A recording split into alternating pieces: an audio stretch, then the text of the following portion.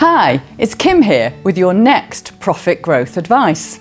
Q is for quantity and how to increase your average order value.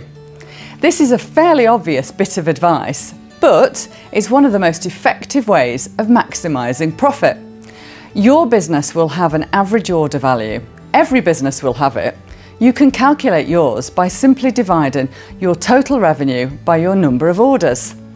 Now, if you can increase that average spend by just 10%, the results for your profit will be phenomenal. And there are so many ways to do this. A couple I'm fond of are offering free shipping with a minimum order value. This will encourage customers to spend that little bit more. Another is bundling products. Amazon do this brilliantly.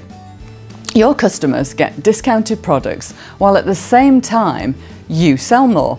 Win-win. If you're a service provider, you may get people to buy complimentary services or reduce the time between service. For example, a beauty salon may get you to come back every 2 weeks to have your nails done by booking the appointment before you leave, rather than leaving it 3 weeks.